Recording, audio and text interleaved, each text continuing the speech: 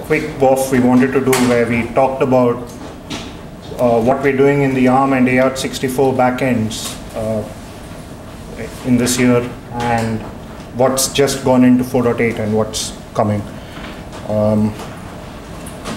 And we'd like to hear what people think are their pain points and see if we can do something about it, but I'm not going to commit to anything right now. I'm not committing to anything either. So basically what's new this year for us, we've got AArch64 now pretty much up in all the source trees. I've got a separate slide about AArch64, so we'll get to that. In terms of AArch32, what have we done? We've looked at pretty much performance on the Cortex A7, the A15 and the M4. So we've done a bunch of work in that area which improves performance for them. The A7 work was pretty much a pipeline description. It's an in-order core, and we got pretty decent improvements with a sensible scheduler. We've done quite a bit of code size improvements. This is more to do with the M class or the microcontroller space.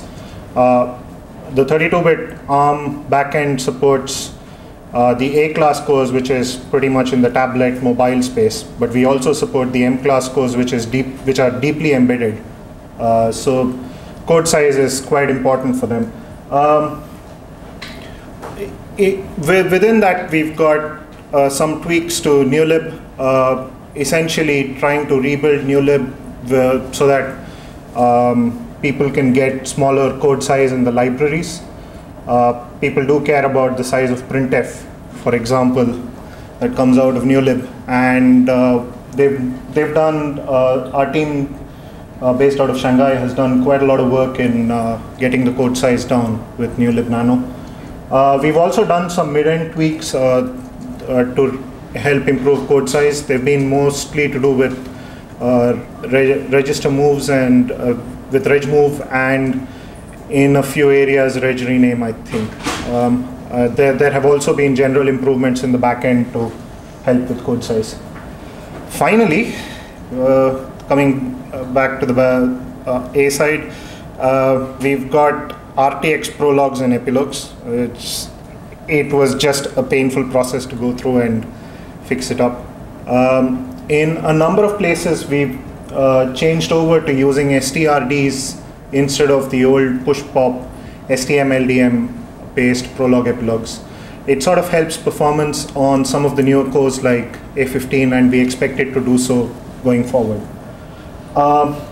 We've also been quite busy in enabling ARM V8A for 32-bit. So while the V8 level of the architecture is sort of shiny and new on the AArch64 side, there's also a lot of improvement that's gone into the 32-bit side. So we've been working on enabling a lot of those instructions, some of which are FP SIMD instructions and load acquired store release to sort of match with what's on the A64 side.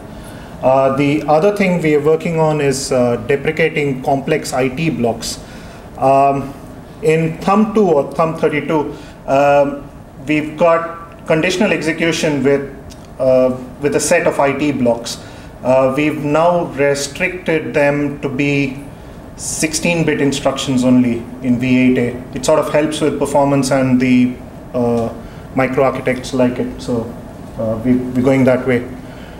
So that has meant a significant rewrite and significant churn in the back end. This is going to come into 4.9 basically.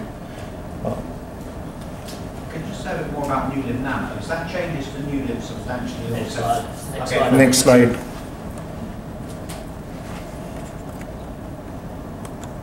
So newlib nano is essentially newlib optimized for code size for extremely small systems. Some of our measurements show that for something as simple as Hello World, we've got up to 90% code size reduction by just choosing the right versions of printf and so on. Well, it's not so much printf as getting rid of the overhead of things that the standard startup code would normally pull in. Standard requirement is that you can support all at exit, and there are links from the startup code directly into at exit pulls in malloc, etc., etc. And the next thing you know is that your program, which is 2 lines long, has pulled in 40 or 50k of data out of the library.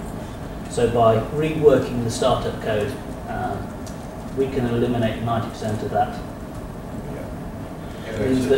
Means on a bare metal system where we've got microcontrollers which have got 32k of flash on them, you haven't got space in there for an overhead of 30 odd k of startup code.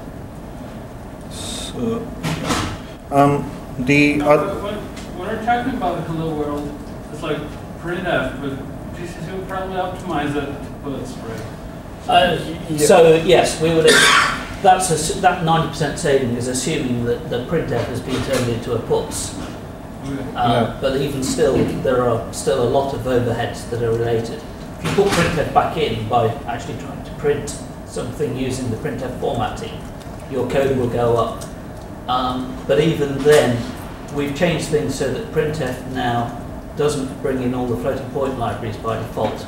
It will only do that if you add an extra rune to the link line to reference the floating point support code. This means that you don't have to mess around changing your whole source base to use iprintf, which also has the consequence that you've got a bit of code over here uses iprintf, a bit of code has to use printf. Now you've got 2 versions of printf in your application. With the technique we've got here, we can actually make iprintf equal to printf, and you only get the overheads once. This is all generic code apart from some minor changes to the startup headers. So in theory, this could be applied to other platforms as well.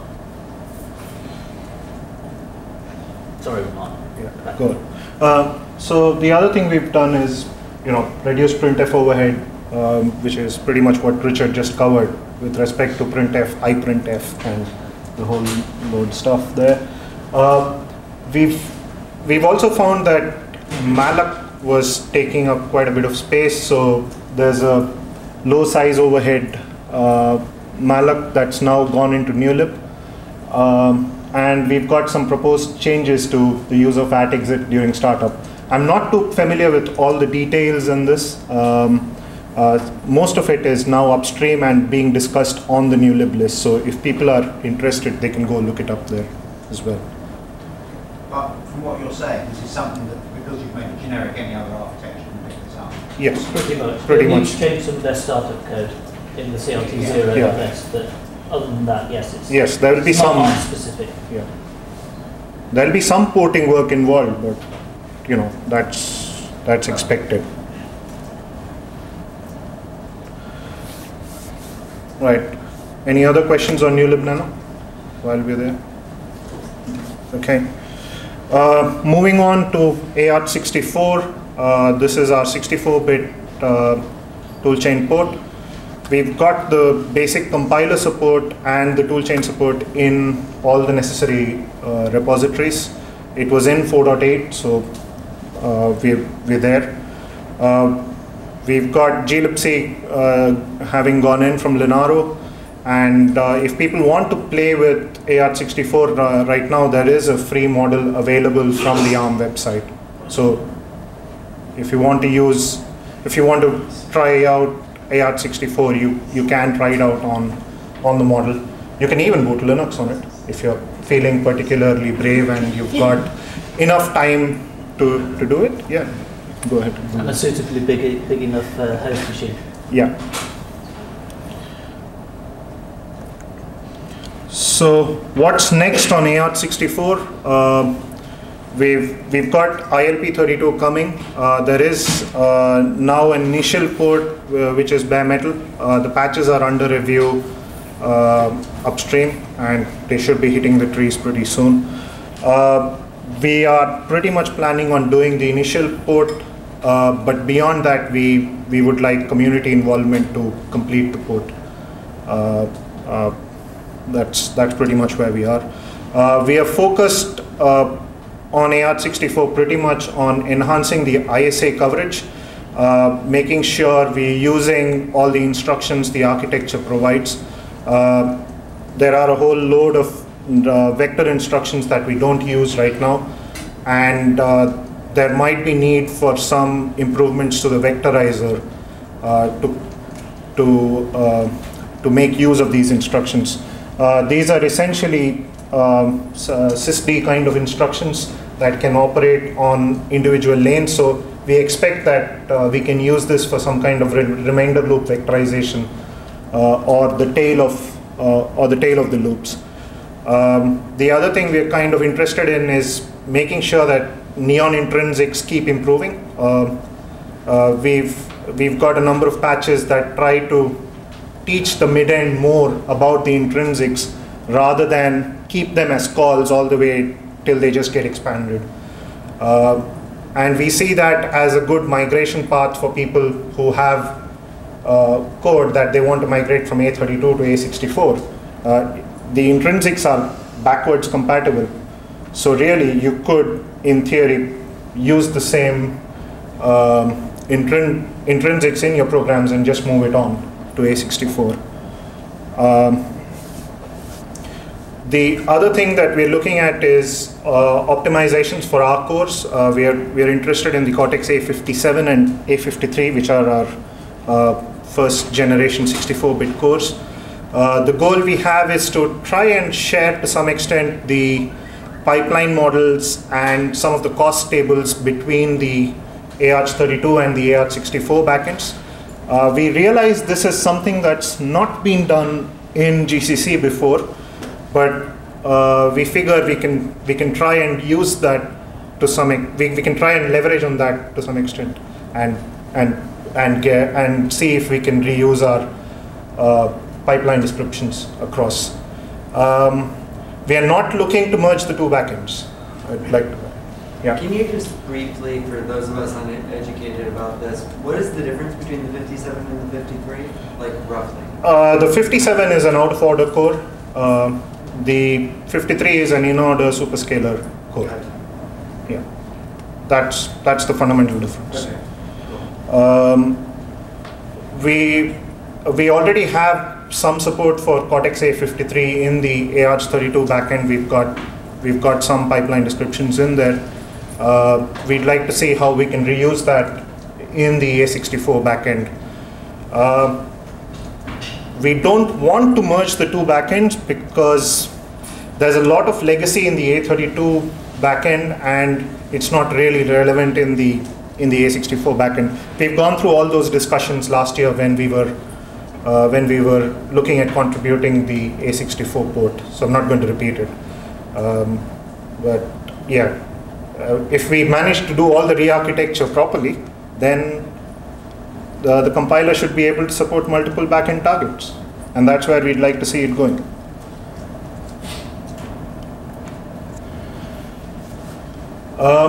In terms of AArch32, what's next? We already have some initial Cortex A53 support. We also are looking at putting in support for Cortex A12 and A57. A12 is our latest mid-range core. It's not extremely out of order, but it still needs some kind of scheduling descriptions and some kind of tuning work that needs to be done. We are looking at reworking the RTX costs calculation. There are numbers in there which are just lies and damned lies. I use that about benchmarking a lot, but I think that's also true about some of the costs in the backend and in general the way in which we use costs all over the place in GCC. There are times when you have to give wrong. There are times when you have to give address costs different depending on whether you're being called from IV ops or whether you're being called from the RTL optimizers. And these are areas that we'd like to try and improve. We want to go and beat up on the front end part and uses of costs, but until we put the truth into the back end, it's very hard to go and say the front end is wrong. Yeah. So we'd like to get there. The other work we're doing is trying to rework our instruction attributes in the A32 backend that I use for scheduling. This is another thing that will help us start sharing pipeline descriptions with AArch64. So yeah, that's another work in progress that's going on right now. We expect to finish that for 4.9. At least the reworked instruction attributes would be something we expect to finish for 4.9. We've done a number of performance-oriented tweaks, and we are in the process of doing so for some of our recent cores. These include the A15 and the A7, which are kind of in the market right now. And we've found a number of cases where our immediate handling with HI and QI modes isn't all that great. We tend to zero and sign extend where we shouldn't be, which results in wrong costs and things not getting CSE'd properly. And yeah, we've got a number of places where we've noticed this, so I'd like to go there. In terms of the backend changes, that's probably it. If you've got any questions, maybe I can take it now on just the backends, if anybody has anything. We can still go for questions at the end. The other changes we are looking at are, this is sort of covering some of the work that's also ongoing in Linaro. We're looking at trying to turn on LRA for both AArch32 and AArch64, and I believe Ivan's been in touch with Vlad. But we'd like to see how LRA behaves for all of the backends within AArch32. So it's not just ARM state or thumb32. It's also this wacky thumb1, which is quite register starved. Yeah, probably. MIP16, some would say, is a copy of thumb. Yes, it is. And microMIPS is a copy of thumb too. That I care about either of those three, anyways. Four. Yeah, essentially the ARM target is already 3 backends rolled into one. One of the reasons we didn't want to put AArch64 in there is it was just yet another one. Register allocation is going to be one of those areas where we've got to get it right for all 3 before we can swap it up. Yes. In terms of the other bit that that Linaro is interested in or is looking at, there's a whole raft of stuff to do with conditional compares. Right now, the way in which we put out conditional compares is almost all in the back end, and it relies on having a pretty high branch cost so that you can sort of and it relies on combine working the way we want it to rather than the way it wants to. Fine, that funny thing. Yes. So yes, it's very easy for combine to grab the first instruction from a potential conditional compare sequence, merge it with something else, and then you're left with something that now generates a whole load of valid but rather insane instructions to do the same effect. Yeah. And then there's no way for the optimizers to recover from that situation. Yeah, zero extracts. Similar way. It's one of these things where if we had sensible idioms in the mid-end that we could use during expand to generate conditional compares directly, we could solve the problem without having to worry. The other thing we've sort of observed is that the vectorizer these days, the vectorizer just peels generally for alignment, and the AArch32 target in general is a strict alignment target, but Neon can support misaligned access. So peeling for alignment isn't a good thing. We went through a cycle of just turning it off, but that caused carnage in the test suite, but improved performance in general. We've had a few patches, and I think it's been going around with Richie about getting a proper cost model in, and I think we've done that, so we should be looking at the next steps to get peeling for alignment working. So I think Linaro is looking at getting those patches upstream and discussed anyway. The other thing that they're working on is trying to reduce the amount of redundant zero sign extensions that happen in the compiler. We've got a number of cases where we put out zero sign extensions and there is no way of eliminating them at the RTL level. So the idea is to try and teach to use VRP information at expand time to decide what needs to be done. That's again a set of patches that should help other targets in similar situations.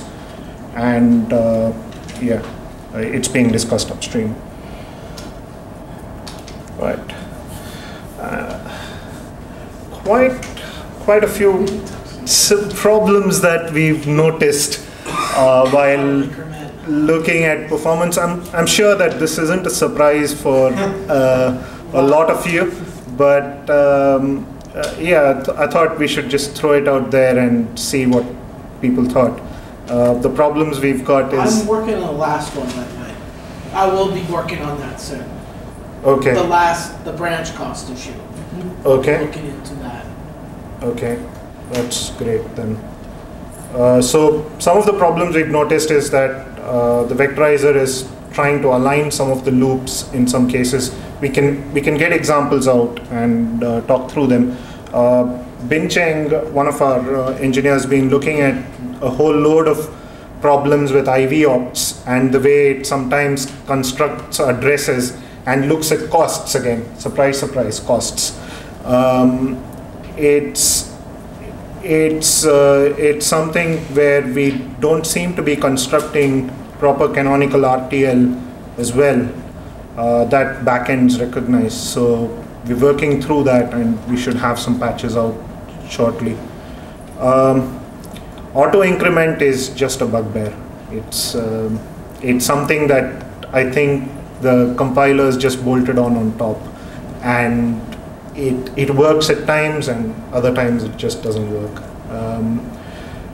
We've got a few other things we've noticed, like address reassociation or general reassociation type issues, where I think a lot of the reassociation we do at the tree level is pretty much lexicographic.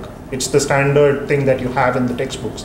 But there are some recent papers that talk about trying other techniques for reassociating so that you can detect equivalences that aren't lexicographic ordering based. It sort of depends on the order in which you see the expressions or you construct the expressions. And of course, lies, damn lies, and costs, really. So yeah, that's really it. So people have questions, I'm happy to take them, and maybe we can throw this for some kind of discussion.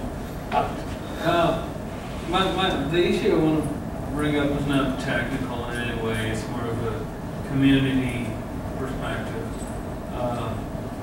It has to do with the simulator that we are offered to run AArch64.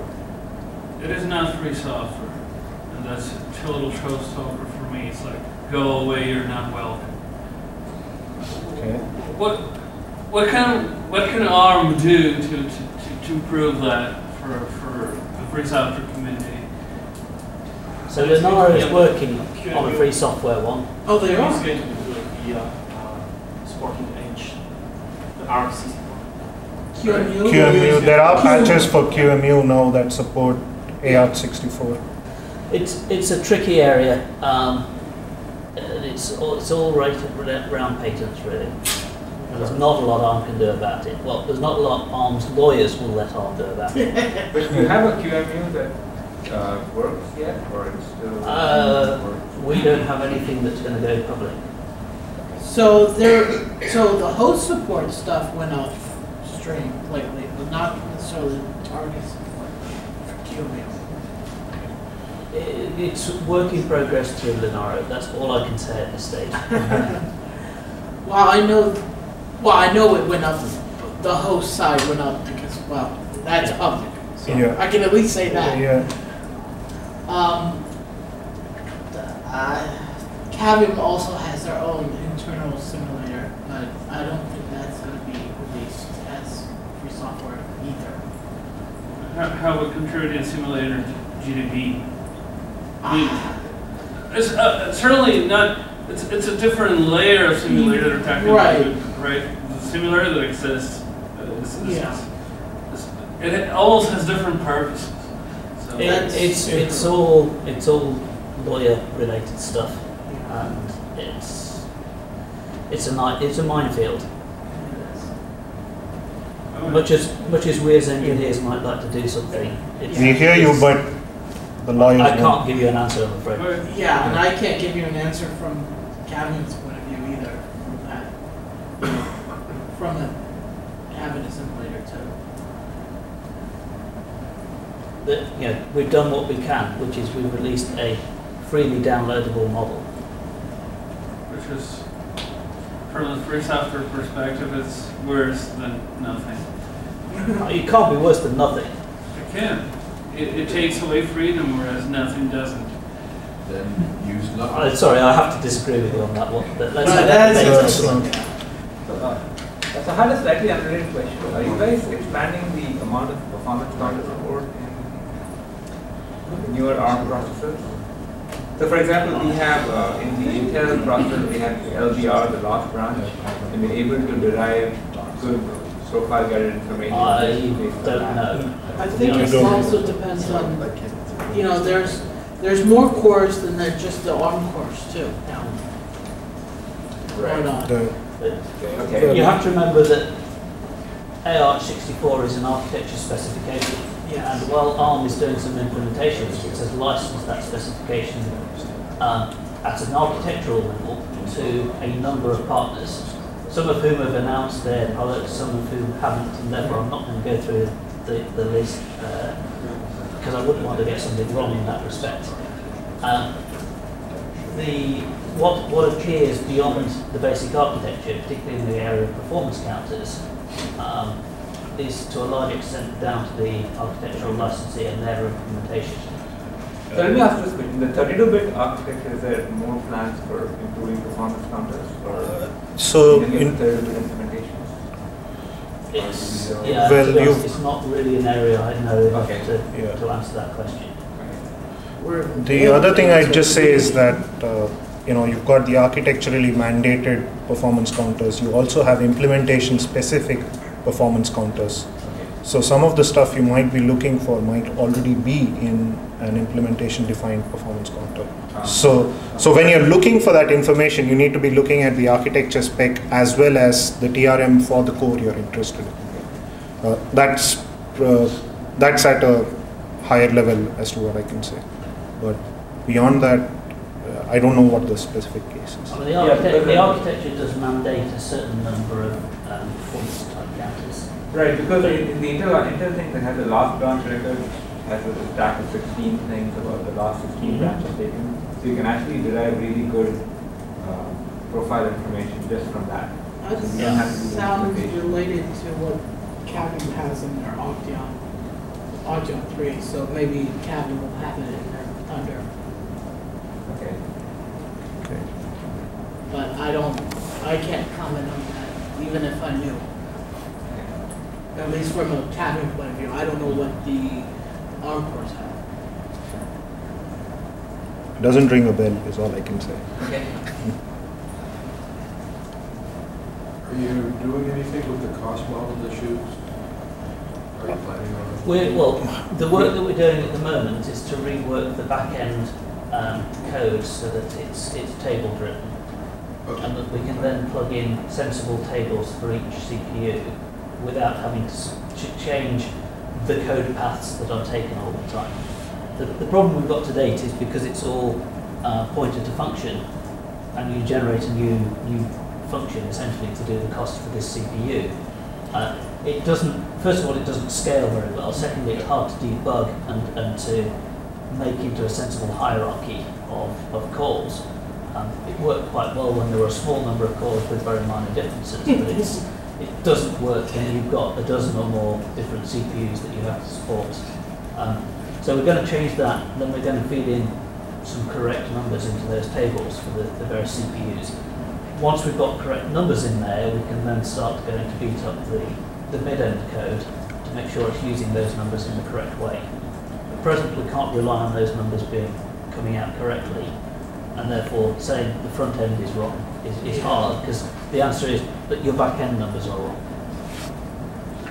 My experience with that is that, you know, RTX instruction selection and register class selection, all that is controlled by these tables in ways which don't make sense, which I would, Exactly. I would be happy to lie if I could figure out what the lie would be to get the result. Yeah, the maximum always is, if you lie to the compiler, don't be surprised when it turns around and bites you. Yes. And over time, we've got a lot of lies in the ARM back end at present. We're trying to get rid of them so that we can go and say, look, when we put the truth in, the front end does stupid things. Now go and fix the front end so it actually uses these costs in a correct manner. But it's a bit of a chicken and egg type thing. And the first phase of this is get the costs in a point where we can drop in some sensible numbers, show that the front end is wrong. And that's easier actually to do if they're table driven, because you can just pick up a table which has got the truth in it, point to that, and then say those are clearly the wrong answers. Of course, I'm not saying we want to lie, even in the tables, in the first step, but we might have to lie. But we may have to do a generation but which is not the truth, and then say at least the goal should be that we make the mid-ends better. It's easy to understand when you are lying when it's encoded in the tables than if it's encoded in a large bit of bespoke code that's sort of walking down and said, oh, let's just return 32 here. Well, 2 instructions, whatever. Yeah, thereabouts. Yeah, I've had those.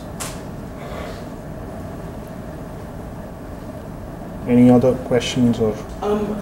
Is anybody looking into using the instruction zero extracts a little bit better?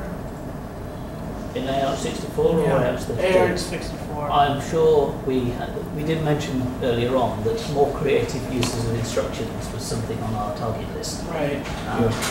And the state that we are today in AArch64 is we have a compiler which is producing architecturally correct code. Right. And we've been focusing on adding features to handle more of the requirements of the community for building out an ecosystem. Where we have to go next is as implementations start to become sufficiently well defined that we know what the performance characteristics are, we need to start beating up on the performance issues of the code, putting in correct costs that reflect reality, and then doing the other tweaking that's needed to get sensible code out of sensible rather than correct code out of the back end. Yeah. Because I know I'm going to be working some on that stuff. There's still a number of patterns that we could write that will help with code generation. I thought Ian Bolton posted a few patches recently in that area. So I think it's best to double check. More in the middle end stuff. Okay. No. Because I can combine. I've tried to do some of that stuff. Yes. In respect with MIPS, but it actually carries over in this case. There was a major improvement went in recently in that zero extract can now support more than one node size. And that was influenced by me, actually. Yeah. So that's something that we do need to make sure we're properly exploiting. Yes, you guys are. Yeah. I already looked. Yeah, good. I already looked to make sure that was correct. Because I backported the patches to 4.7, which didn't have that. Is that something you've looked in the A32 backend as well? No. Cavian doesn't have it. Yeah, that's fine. I'm just trying to. It's less significant in A32 because we only really have one natural machine size, word size. Yes. Whereas in AArch64, because of the way the architecture is structured, 32-bit and 64-bit values essentially are equally well supported. And you don't want to do things at 64-bit width unless you really have to. Some a lot of implementations is probably not going to make a performance difference. In some it might. Yeah. Are there any other general concerns about the tools? Things that we need to be picking up?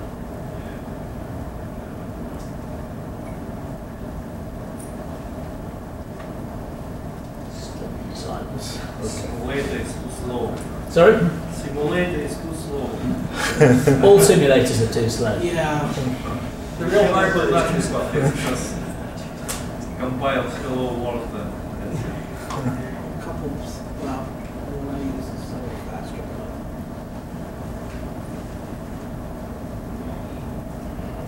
No. Okay. I think we're done then. Okay. Thank you.